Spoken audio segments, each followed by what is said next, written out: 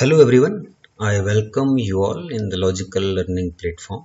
In this lecture, we will learn mathematical formulation of linear programming problem with the help of one example. So let us see this example.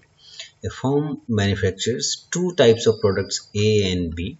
Each product is processed on two different machines M1 and M2. Type A requires 2 minutes of processing time on machine M1, 3 minutes of processing time on machine M2. Similarly, type B require 1 minute on machine M1 and 2 minutes on M2. The machine M1 is available for 8 hours, machine M2 is available for 10 hours. And minimum total of 100 units of A and B must be produced in order to overcome the running costs.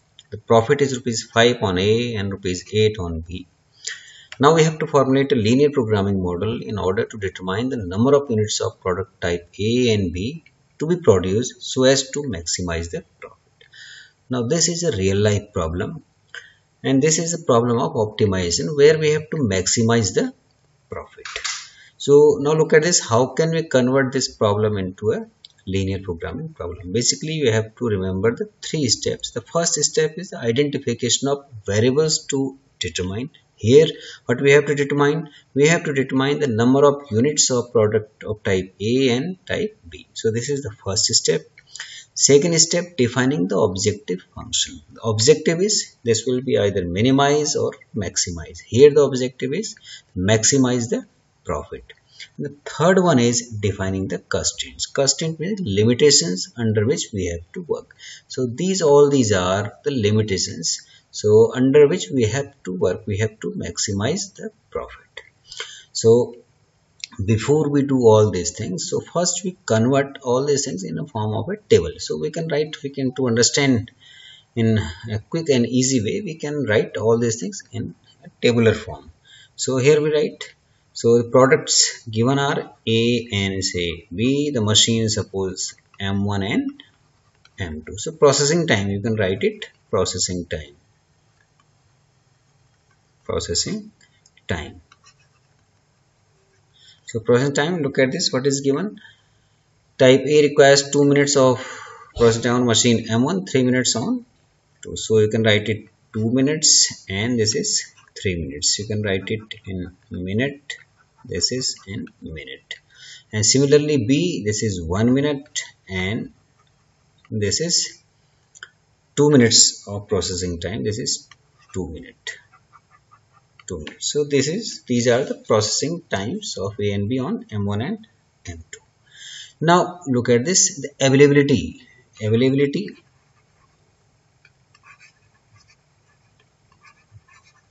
Availability. Machine M1 is available for 8 hours and this is available for 10 hours. So these are the availabilities of M1 and M2. Now what another thing given to you is a profit. So you can write it profit per unit. You can write it profit per unit. This is profit per unit.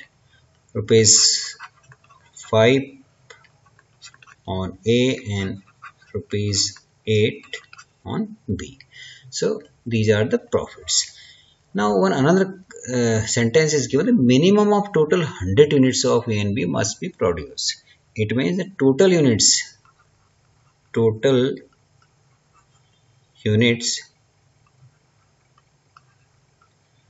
must be greater than equal to 100. So this is all information which is given to you. Based on this information, now we have to formulate the linear programming problem. So let us start with the identification of variables. Here, as I told you, the variables are the number of units of product of type A and B. So we start by assuming let x1 and x2, write it x2, let x1 and x2 be the number of units of A and B respectively. So we have written two variables x1, x2 for number of units of type A and B. Now the second thing is objective. Second is the objective. Objective is to maximize the profit. Objective is to maximize the profit. maximize the profit. And the total profit is total profit. Total profit is, now look at this. The profit of rupees 5 on A per unit A and 8 per unit B.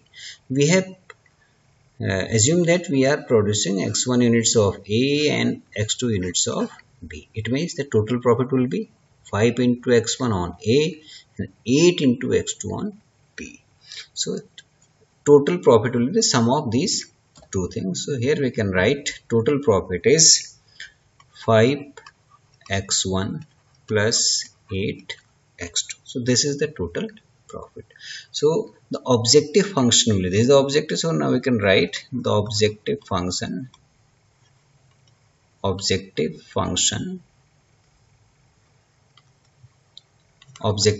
is maximize, say this is z, maximize z, this equal to 5x1 plus 8x2. We have assign another variable, say z, which represents the total profit. So maximize z equal to 5x1 plus 8x2. So this is the objective function. We have to maximize this function z, where z is 5x1 plus 8x2. Now we have to find the constraint.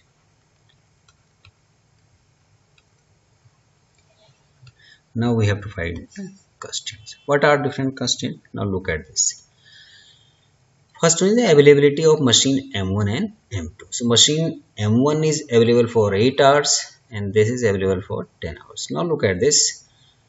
A takes 2 minutes on M1, B takes 1 minute on X2. But we are producing X1 units. It means total time on machine M1. So this is 2X1 and X2 into 1, that is X2.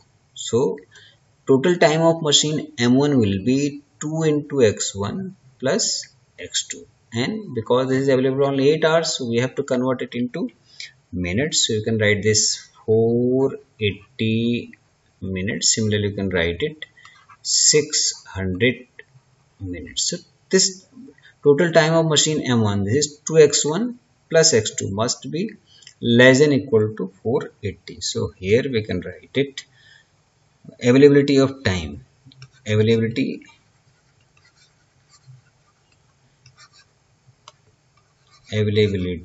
of machines for M1. So you can write it 2x1 plus x2 less than equal to 480. Now similarly, if you check for M2, total time is 3x1 plus 2x2 and this must be less than equal to 600. So we can write it for M2, you can write it 3x1 plus 2x2 less than equal to 600. Now look at this, another constraint, the total units must be greater than or equal to 100. Total units will be x1 plus x2. So you will add another constraint for total units. So this is x1 plus x2 greater than equal to 100. So no other constraint is given to you. Now we have considered all these constraints, but another constraints which we say non-negative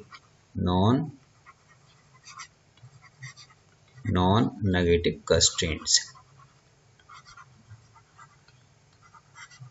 Non-negative constraints. These constraints are x1 greater than equal to 0, x2 greater than equal to 0. So these non-negative constraints will always be there in every linear programming problem, because negative value has no meaning in real life world. For example, you can't say x1 is minus 5 units. This has no meaning. So that's why these constraints will always be there in every linear programming problem. So in this way, we can formulate a given theoretical problem into a linear programming problem. Now finally, so here we have defined each and every step. Now finally, just remove all these things simply as a problem. How can we write?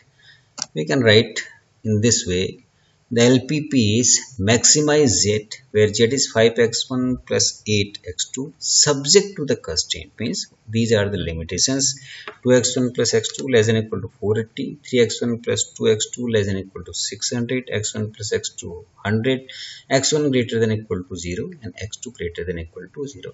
So this is the final formulation of linear programming problem which we have considered. So I hope that you got the concept of formulation of a linear programming problem, and now you can do it.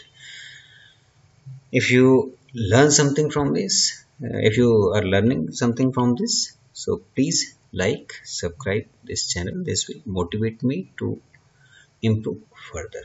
So thanks.